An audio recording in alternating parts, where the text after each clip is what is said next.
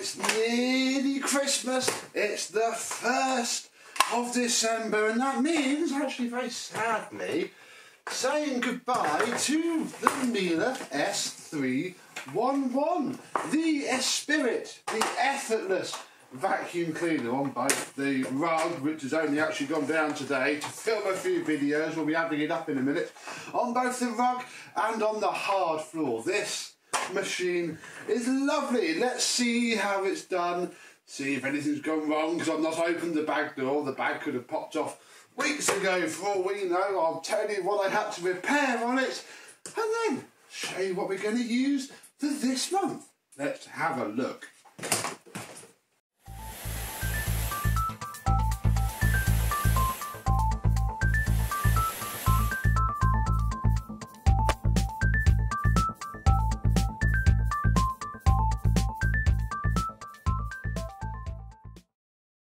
Yes, hello, my vacuum cleaner chums. How are you today? Yeah, I think this cements in my mind that the S3 mid to late 90s era of Miele's is my favourite. It's a good size, comes with lovely tools, assuming you get a floor head that has these locks in place. If your floor head really flips around, it's broken.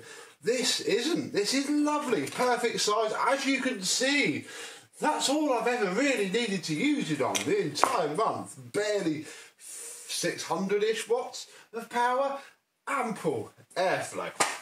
Let's dissect the machine. Floor head, very nice. Love this style. Obviously, I have the older version from the S200 that came before this in our box of stuff. So this one is the one that goes with this machine, from having a few other S3s. The hose, oh, ever such a nice hose this is. Nice double elbow joint. I've sold entire machines based off of this hose being quite good. This one's not too bad, little bit worn, but yeah, it's okay. What's not been okay is this non-Miele wand that I grabbed 10 minutes before filming this at the beginning of November. The problem is it doesn't lock, and it's not the best fitment either, so yeah, you end up with the whole thing sort of twisting on you. Have rectified that this morning. I went into the loft and did find the wand that came with this machine. Obviously it has its, there we go, it has its little locking square and its proper Miele thing. The only problem is, I remember now, it's got a hole in one of the clicks that hold it on. It's not quite airtight, so that's a bit of a shame, but equally we'll fit it back into place. Yeah, the whole one's not very good either, really. Yeah, it might be alright. I don't know if I've got anything better. We'll have to have a look. By the way, it's not going to twist around anymore, and that's the one that it should have had. Oh, that's a lovely design. The tools right there. See, this is how I always like the tools on the cleaner. It isn't like, the Hoovers where you had to lift the entire thing up to get to the tools. Get your tool out, use it, put it back on the dusting brush. Still pretty clean. Everything's pretty clean, really. As these machines do. If you use nice, genuine Miele bags, you'll see that, yeah, even after a month of use, you can see the dirt around the inside of there, but everything else is absolutely spotless. We may as well take out this bag now because I'm not going to sell it with it. Not that full, really. I haven't used, I haven't got that much dirt. Haven't used it exclusively, but still, we'll call that done. That can do its thing, and it is just ready, look, for new bags. That's all it needs. It may not even need, it does need a new filter. Cool, look at that, look, a month of carbon dust. Problem with these, it's the same with Electroluxes. They're just so carbony. Pop that back in there, yeah, we'll give it a new filter when we give it some new bags. There we go. Oh, and of course that goes down like so. So yes, this has been my Miele, and yeah, look again, that's not terribly lovely, is it? It's not. It's a good machine. It's a lovely machine. Love the colour, but it's not a Mintola job, which is nice, really. Nice that it's not completely lovely. So yes, this has been my mid-90s premium German cylinder experience of a month. time to move on for December, and we're certainly staying with German. We're certainly staying with premium. We might be moving a little bit on the old form factor. Let me show you what I've decided that we're going to use. Come on, Miele. Bye-bye. Bye-bye.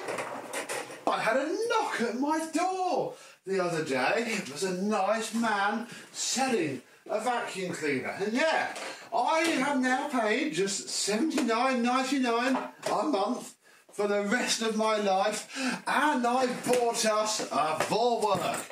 Yes, we are staying German, we are staying premium, and I suppose in a way we're staying as a cylinder, because just with, you know, a few pushes of the button, 3, 4, 5, 6, 7 pushes of the button, yeah, we have ourselves a cylinder, I suppose. Yep, I think we should give the controversial Vorwerk a go. The Vorwerk that nobody seems to think is their favourite because they're so fragile. The motors burn themselves out. They just don't last as well as the 120 series that came before them. Bless them. But yeah, we have this one. Why aren't you going in? The thing's not clicking into place. Whatever. Yeah, whatever. Yeah, premium German cylinder. Yeah, I thought we'd give it a go. So, obviously we have this humongous bag of tools, and there's another reason that I want to do this. In a couple of days we will have another Vorwerk video, because I've been given another load of stuff, which I think is more the colour coordinated version of it. Some of my tools aren't. There we go. Some of the tools aren't the same shade of green as the machine. And we have more fun tools, so we'll do that on Saturday. We'll just get this out and use it for today and go from there. So the first thing that we'll need to do, I think, is treat ourselves to a nice new bag, because the bag that's in here will have been in here for who knows how long. I'm sure we've done a few Kobasan demonstrations with it, with this bag in, and it's not going to do it any good at all. So we'll have it out. There we go, look. Nice, genuine Vorwerk bag. And again, yeah, it's got some dirt in it. You'll never see. But it will smell a little bit musty and damp. We also have this filter here, which I think is going to be okay. Yeah, it'll be alright. So let's have a look in the bag of tricks, which we have here. Again, lots of stuff to play with for the month. Go for the bags first of all that I know are in here. There we go. And we can have a nice new bag for a nice new month. That's the wrong way round. There we go. Beautiful. And yeah, I mean, we'll start off on the rug, but I actually want to get the rug up because I want to use it in hard floor mode. And the problem with this machine is that I've got several heads. We have an EB350, which is very nice. We have the EB351, which is my preference because it has the brushes on the front that come down and stop the brush roll. So we have our choice of head. I don't think we have a third one anymore. I'm pretty sure I've managed to get rid of that one. So that's cool. Yeah, just lots and lots and lots and lots and lots and lots of stuff. Let's check it still runs and go from there.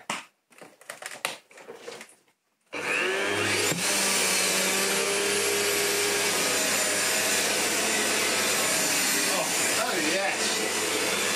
These are nice. Oh, in overkill mode. And oh, why is the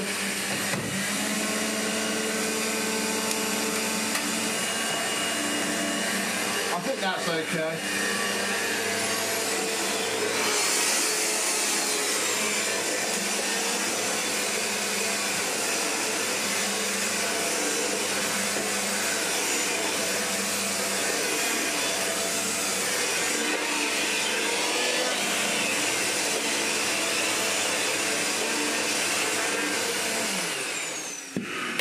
Yeah, that works. That still does the same things it always used to do. Let's get the rug out of the way and actually play with the tool that I've been looking forward to playing with the most. And just like that, we have hard floor again. And just like that, we can play with this, which I don't know what the name is for it yet, I'll be honest. We should probably research that. But yeah, we can obviously change. I forget if you can do it from the top. There we go, look. Yeah, good. Turn hard floor work into a lovely hard floor cleaner, which, yeah, I quite like the idea of this. We'll put it on second two. Oh, see, this is how Vorwerk really want you to use it, I think. Nice, hard floor cleaner, goes right up to the edges. Oh yeah, oh yes, oh yes. Yeah. I could definitely get used to using this. Oh, this is overkill mode now. And even, when I won't use it a lot for the rugs, I consider myself using the pneumatic quick for, well, now that rug and the little one in the hallway, and just have the acres of hard floor for this beautiful tool. Yeah, it has a spring in it, so as soon as you go up against something, it just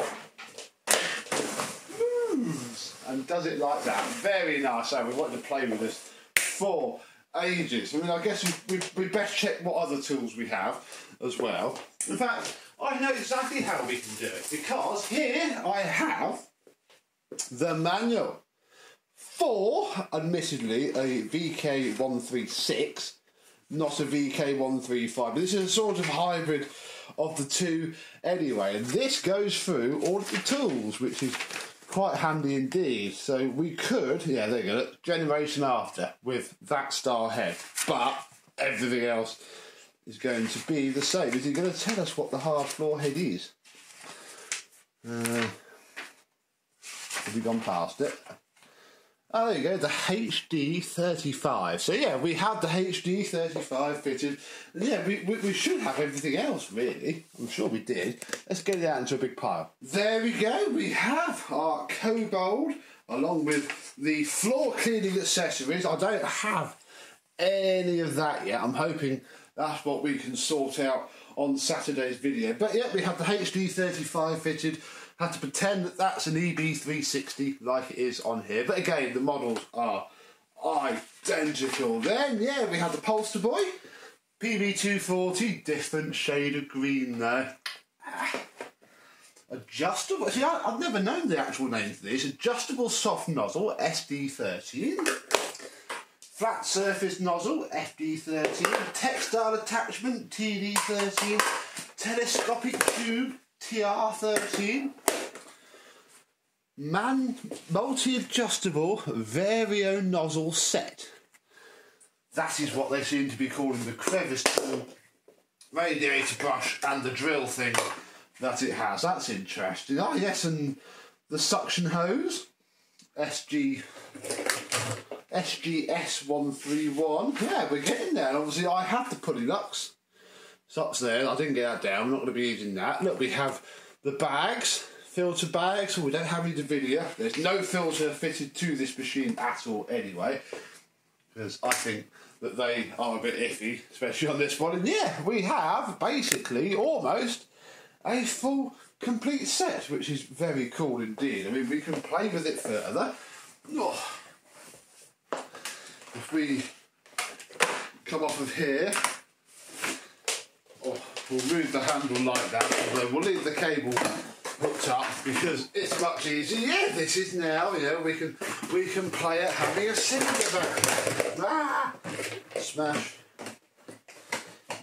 Click that in there, look. Then we can fit our PB. Oh, I'll just need something for us to vacuum.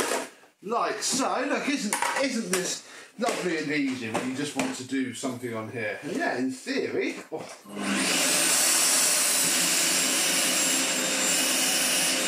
Not going to run. Uh-oh.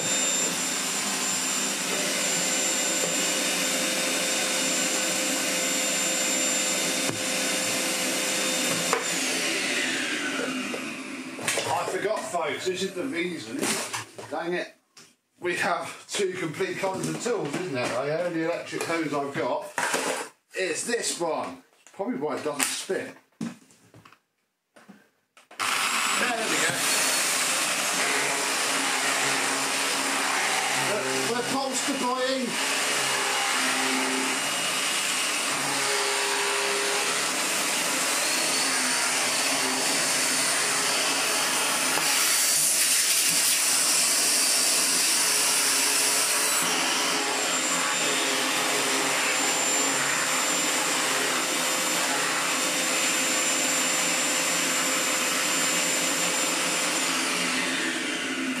This thing smells of burning motor. How fantastic. But it still spins, and that's the main thing.